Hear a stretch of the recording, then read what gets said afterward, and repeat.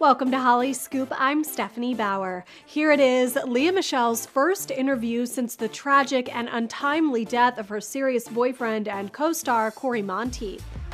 Lea opens up and reveals exactly how she's feeling now and immediately after Cory suddenly passed. Lea tells TV Week Australia she felt like she was in a daze when she was coping with the tragedy, and she's lucky to have the support of her cast and crew. Quote, "I really woke up every single day feeling like I was being in some sort of spell or something, that I was lucky enough to have him in my life." 27-year-old Michele held up her hands to describe a tiny measurement and said that she feels the cause of his death was this big in the scheme of who he was and his life.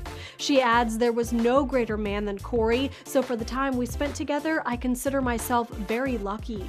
Lea also says being at Glee helps.